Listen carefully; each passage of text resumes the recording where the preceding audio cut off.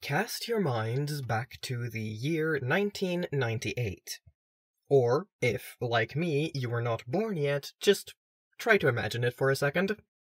It's almost the turn of the millennium, Disney is at the end of its renaissance, not that anyone knows that yet, and Warner Brothers would like a slice of the animated musical pie. And Disney hasn't really had much luck with Arthurian legend yet. Sure, The Sword in the Stone exists, but it's not a classic. Still, Disney's already done their spin on Arthur's origin, which means if Warner Bros. Wants to avoid being accused of riding their coattails, they have to do something different. Enter Quest for Camelot.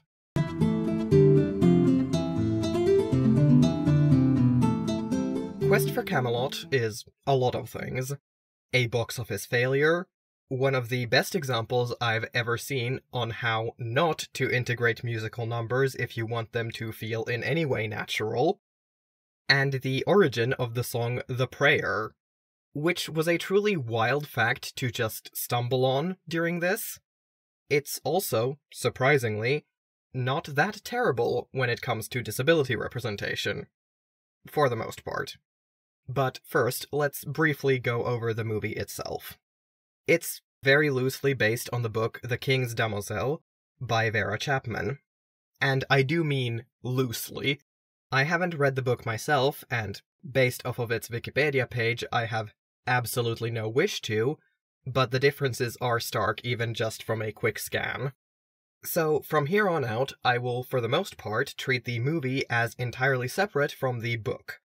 Except in a few key places where the difference actually really matters, and for the context that the main character is supposed to be Lynette. The movie follows the adventures of a girl named Kaylee, though, which is such a jarring name to hear in an Arthurian context. I tried looking it up, and as far as I can see, this isn't a case like with Tiffany, where an actual medieval name gained so much popularity in the modern age that it sounds out of place in contexts where it very much belongs. They just decided that Lynette wasn't a good enough name for some reason, I suppose.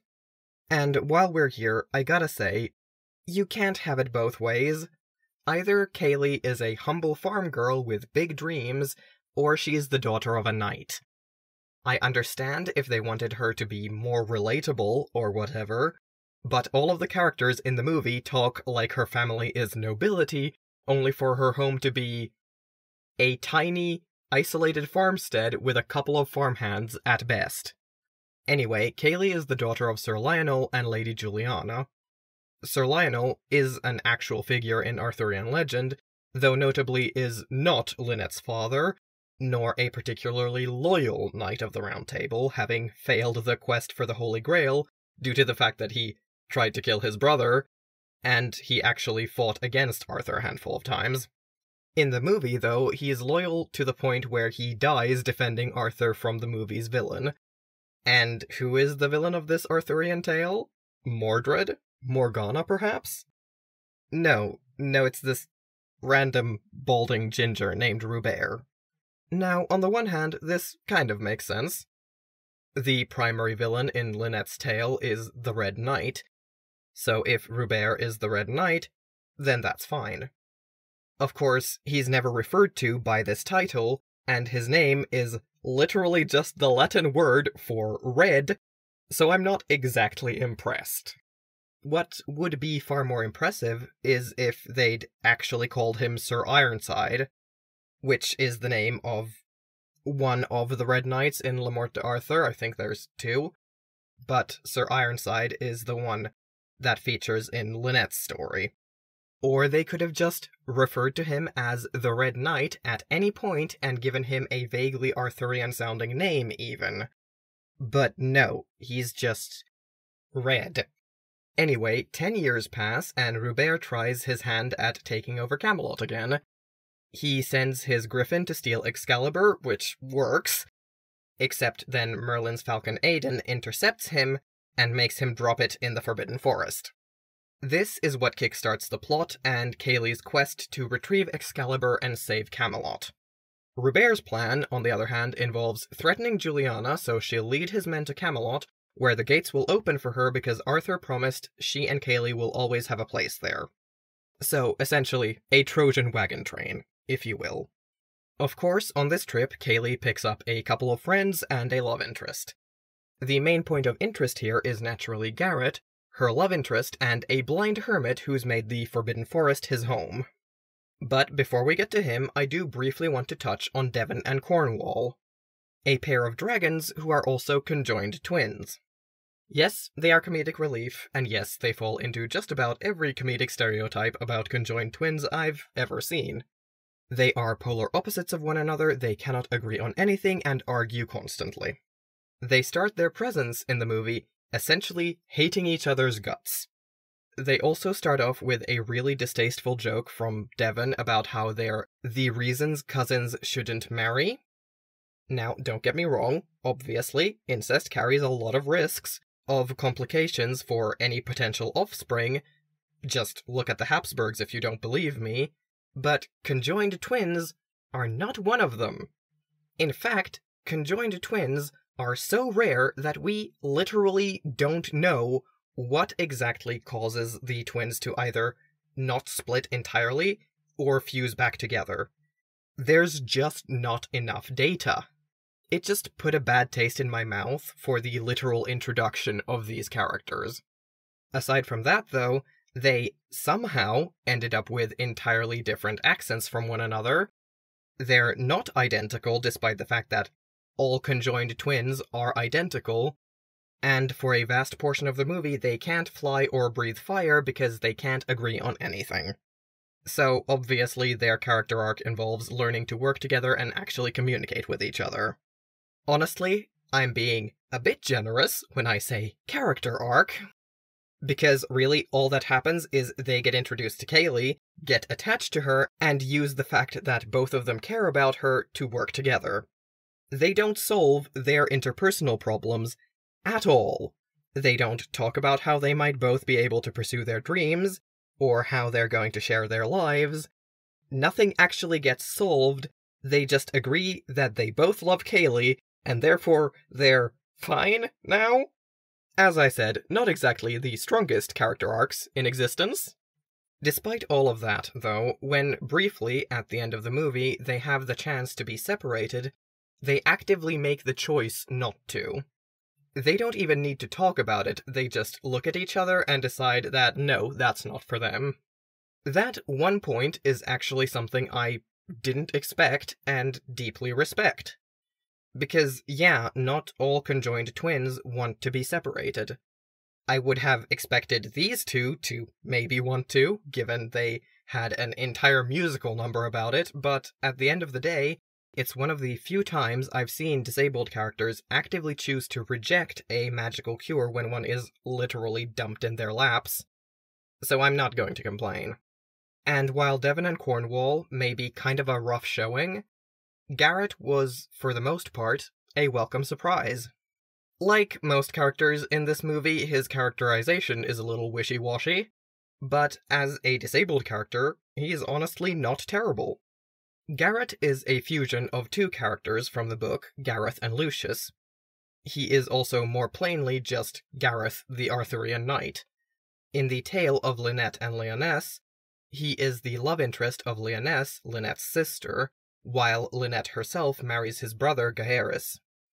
He is also notably King Arthur's nephew, none of which is relevant to Garrett because he is an only child and a former stable boy.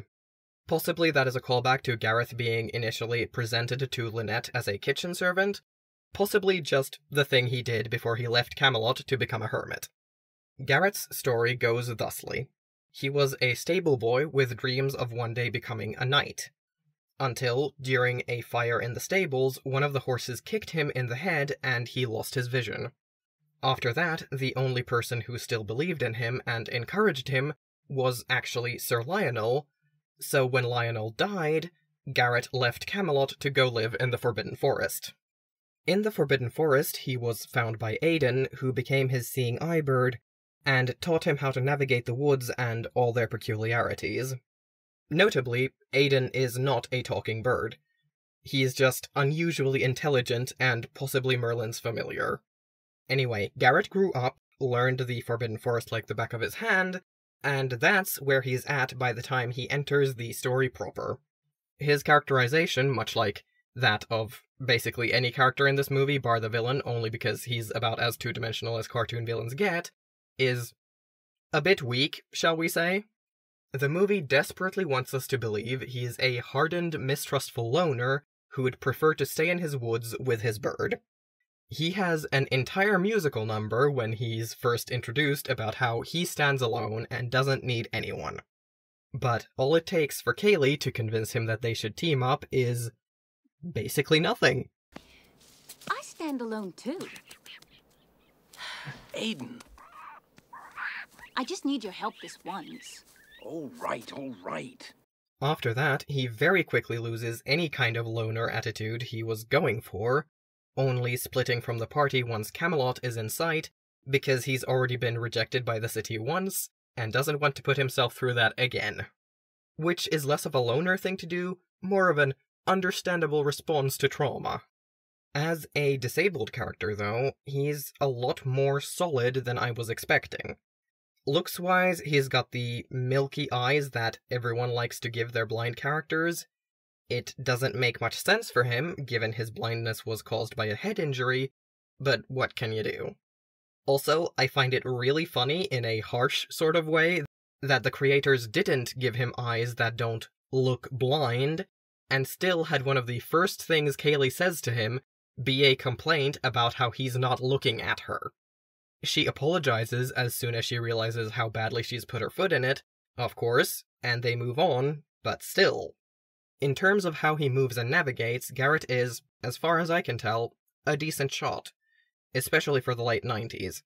He has a stick he's fashioned into a cane to check his path, and Aiden, being a magical bird with near-human intelligence, is a very effective seeing eye bird. I especially like how in situations like when they're running away from the dragons, you can actively see how Aiden helps him, flying from safe spot to safe spot and marking them by vocalizing. Aiden does a lot of vocalizing to warn and guide Garrett, something which actually becomes relevant to the plot briefly when Kaylee gets upset and won't stop arguing with him, leading to him missing one of Aiden's calls and getting shot. This leads to a scene where he touches Kaylee's face, and it's implied he's seeing her through that. That whole thing is actually a little bit of a myth, but seeing as this is a part of an intimate moment between them, where it wouldn't actually be weird for him to touch her face, I don't actually think it's that egregious. There are some moments where it kind of seems like they're falling into the common misconception that blind people have better hearing and sense of smell than everyone else. It's not actually true. Sure, removing one sense allows you to focus with more clarity on the others, but it doesn't actually do anything to improve the baseline. But again, Aiden is always there to provide him very notable auditory cues, and when he notices a smell the other characters don't, it's because he has vastly more experience in the terrain they're in. Most of the things he does in this movie feel grounded in some sense of realism, at least. Except for the moment in the climax where he decides to try and drive a cart, but that was a bit of a tense situation overall and had predictably disastrous results. And also he didn't choose to end up in the cart, he was literally dropped into it. What's most notable about Garrett, though, is that in the end, when magic is sweeping across Camelot, undoing all of Roubert's sorcery and briefly separating the dragon twins, it's never even hinted at touching Garrett. He doesn't get his sight back as a reward for heroic deeds. He gets to be a hero, become a knight, and still be blind. He gets to be the attractive romantic love interest, and be disabled. And this is where I unfortunately briefly have to return to the King's Demoiselle. A change was made between Garrett and Lucius, one of the characters he's based on, that is extremely relevant to this conversation. Because Lucius has a very different ending. He is dying, and when presented with something that could save his life, he actively chooses to become sighted for the little time he has left instead. so he can tell the main character she's pretty right before fucking off this mortal coil or whatever. Disgusted, I am revolted, I dedicate my entire life to our Lord and Savior, Jesus Christ, and this is the thanks I get? I am never reading this book. I am so beyond grateful that apparently someone in the writer's room had enough sense to look at that and call it for the absolute BS that it is. Despite the somewhat inconsistent characterization and the general lackluster feel of the entire movie, I will admit to having just the tiniest bit of a soft spot for Garrett now that I've revisited this movie as an adult. He's a bland, inconsistently written, handsome love interest in a very expensive flop of an animated movie, which fills me with warm fuzzy feelings for reasons I can't quite explain. Maybe it's because he's such a normal character. He's a bargain bin Disney prince. There's about 1,000 of those floating around out there. He just happens to also be disabled. It's just weirdly nice to have a disabled character who's bad in the way other characters often are, instead of the ways I've come to expect. Thanks for watching this video. If you liked it, consider liking it, and maybe subscribing. I will be back here Thursday after next. Bye!